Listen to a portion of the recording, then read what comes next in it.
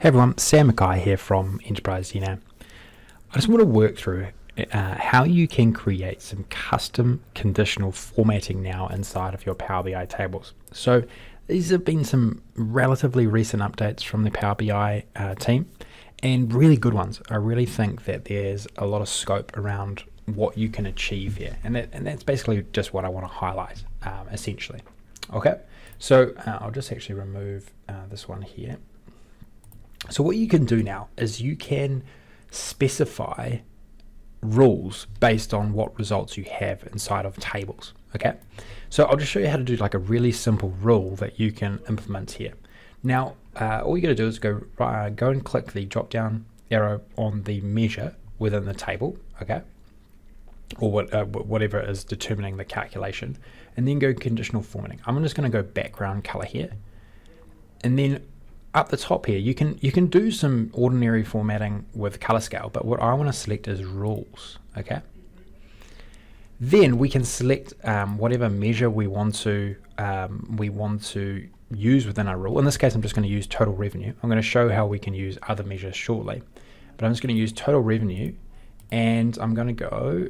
I just use total revenue like so, and then all I'm going to do here is I'm going to go if my revenue is greater than or equal to, say, let's say 40,000 and is less than just some arbitrary 200,000, then I want this to equal to that color.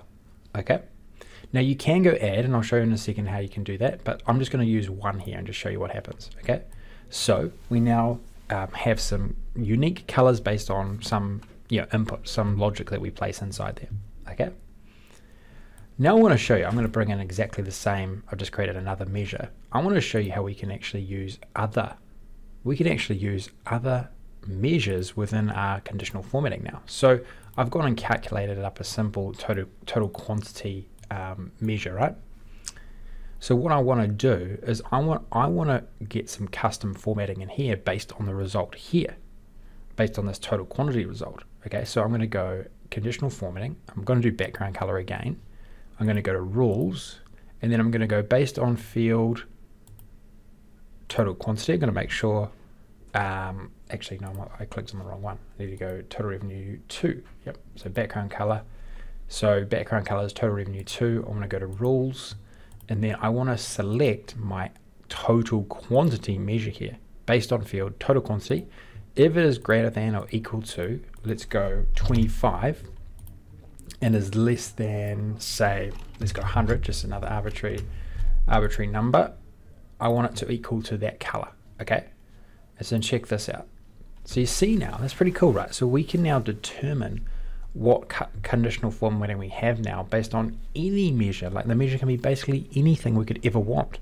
We can determine what results we what formatting we have. This was not possible not too long ago. So it's a real big change, and it allows you for immense flexibility in many different ways, knowing that you can do this conditional formatting now.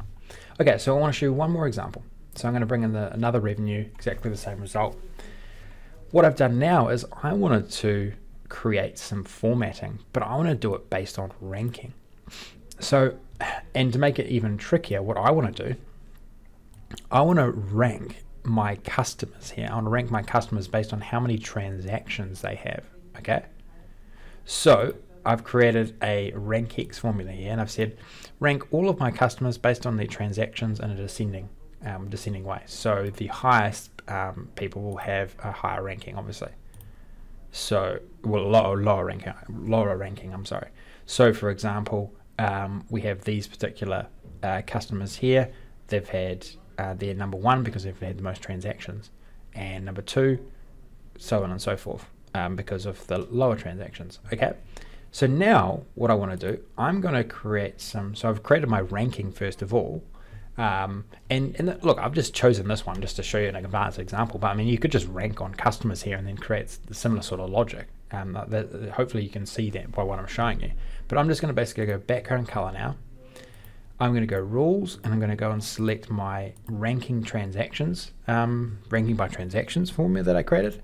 And then I'm going to say if it's greater than or equal to 0 and less than no, sorry, I'm going to go if it's greater than 0 and less than and equal to 2, I'm going to do blue. I'm going to add another one. I'm going to say if it's greater than 2 and less than or equal to 4, then I want some yellow, and I'm going to add another one. I'm going to say if it's greater than 4 and less than or equal to 6, then I'm going to do a light grey, and one more, and I'll say if it's greater than 6 and less than or equal to 50, then I want to do a orange. And then I go OK. And so you'll see now that we now have colors determined by a ranking measure that we generated off another measure. So you can get really complex in terms of the logic you use here. I guess that's what I'm mainly trying to show you here, is how good this conditional formatting can be now. You know, you really have unlimited potential to do some great formatting based on what your needs are within tables. Okay, I'm going to round things off there. Hopefully I've shown you enough in terms of how you can utilize this functionality now inside of your tables. You can also use these with visualizations, by the way, not just tables. You can use the other visualizations like this bar charts, stacked column charts, etc. There's multiple ways that you can start using these rules. So it's a fantastic relatively new development inside of Power BI, and I think answers a lot of people's requests actually, because this is a very requested feature for a very long time. So hopefully you can you know, find the use of this and have got some inspiration out of this video. If you enjoyed it, definitely throw it a like. Really appreciate it as always, and don't forget to subscribe to Enterprise DNA TV. Okay, talk to you soon.